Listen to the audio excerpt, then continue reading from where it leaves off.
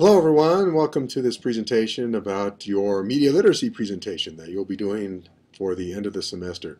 So let's get right into it. This should be a lot of fun. Also might be a little bit challenging, but I think you'll have a good time with it. So let's get right into what you need to do.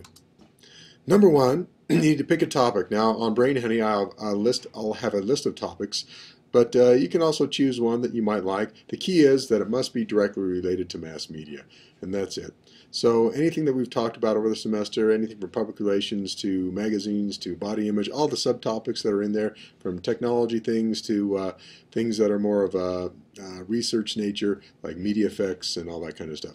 You choose what you want to do. The goal is, though, is that the presentation must be between 3 and 5 minutes. Don't go over, otherwise the files will be too big for this presentation and you won't be able to upload them. So keep that in mind. The next thing is to research and prepare. So the goal of the presentation is to teach us something new that we don't know before. So don't rehash the textbook. Don't take some pieces out of the chapter and just read us those. You can use that to brainstorm to get you started on something, but please don't use the textbook. Do find other resources. So say you're really interested in body image. There's lots of resources out there. Say you're really interested in the latest advent in e-readers. Give us some resources out there and show us some stuff. Tell us some new things. So lots of resources out there, from traditional media, newspapers, magazines, online databases, you name it, it's out there. Now this is not a research paper in that you have to have all these major citations done in APA style, but I do want to know where you got your information, so it just doesn't come from you talking to us for 5 minutes about what you think. I do like your opinions, and do put that in there, but don't base it solely upon your opinions. Please do have some actual research out there, and tell us where you got it from.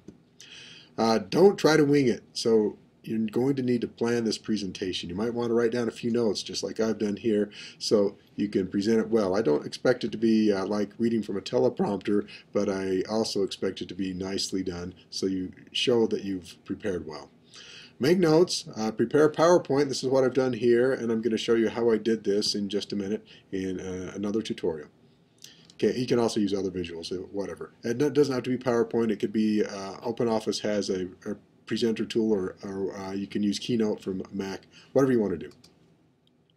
Now the creation part. After you've created your PowerPoint or visuals, then you'll need to log on to a website called Screencast-O-Matic. Now there are other ones out there. I've used this one quite a bit and I like it, and it works well, and it should work on your computer if you have a computer that's relatively up to date.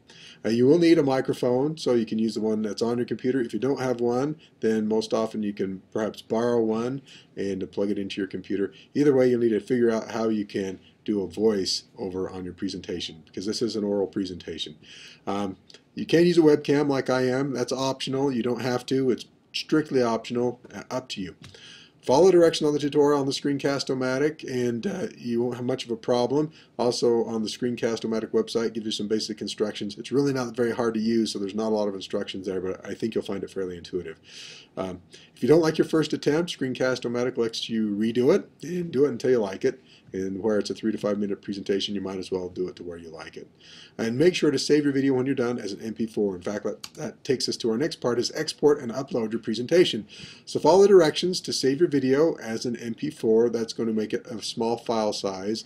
And then go to the area in Brain Honey. This one's going to be an area that traditionally we do our blogs in, and I'm going to have you go in there and type up a brief 1-paragraph explanation of what your presentation is, so everyone can read what that is, and then use the attachment down on the bottom left. You'll see a place to attach it. Attach your video there and upload it. Now, depending on where you're at, whether you're on a place, on campus here, it's pretty fast. If you're off campus, depends on your speed of your internet. It may take a while to upload, but wait till it's completely uploaded before you log out of there. Otherwise, it might interrupt the upload and it might not work. So make sure it's completely done.